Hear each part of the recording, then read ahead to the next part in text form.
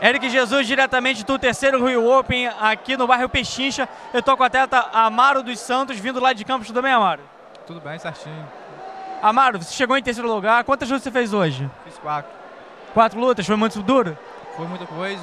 Todos os atletas estão treinando muito para lutar os campeonatos. Todos eles estão bem preparados fisicamente, psicologicamente. Tem que ter psicologicamente também para lutar. E todos estão lutando muito bem e tem que estar bem preparado, não só fisicamente, mas como psicologicamente também. Como é que foi a sua preparação para chegar até o campeonato? A preparação é muito treino específico, treino especialmente para o jiu-jitsu mesmo, treino de resistência, força e muita técnica também. Você saiu de Campos e veio aqui no bairro da Pechincha, no Rio de Janeiro, para lutar. Como é que é esse deslocamento para o atleta? É algo muito difícil ou você conseguiu lidar fácil? É muito difícil, que falta de veículo para trazer, a gente tem que arrumar lá com os colegas lá, com a equipe nossa lá para ajudar. Aí fica meio difícil por causa mesmo de falta de patrocínio também. Nós lá temos poucos patrocínios, no caso agora conseguimos alguns aí.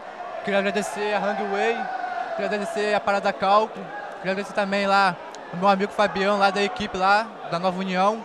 Agradecer a galerada toda lá, foi meu professor Jiu-Jitsu, Vinícius Orelha, que sem ele não tinha como estar aqui, que eu pensei várias vezes em desistir, mas ele sempre me apoiando.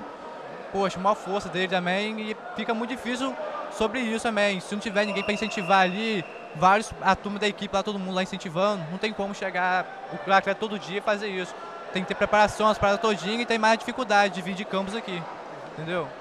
Você tem 19 anos, é uma idade muito nova, uma idade ainda de decidir carreira na vida. Como é que você decidiu para o jiu-jitsu ao invés de outras carreiras? Eu decidi foi treinar jiu-jitsu por esporte mesmo, só que foi paixão pelo jiu-jitsu mesmo. Comecei treinando mais pelo esporte, só porque eu gostava mesmo do jiu-jitsu, mas depois fui começando competindo e peguei paixão pelo aquilo mesmo que eu faço e pretendo seguir carreira aí no jiu-jitsu e continuar sempre aí.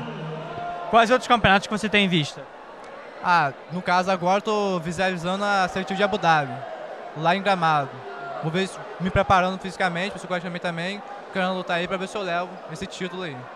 Tá certo. Gostaria de agradecer algum patrocinador? Queria agradecer a Hangway, queria agradecer a Parada Cálculo, queria agradecer lá a minha equipe, que todo mundo me ajudou, meu professor Vinícius Orelha. Queria agradecer a galera toda aí que vem me dando a força aí, direto aí, pra lutar esses campeonatos.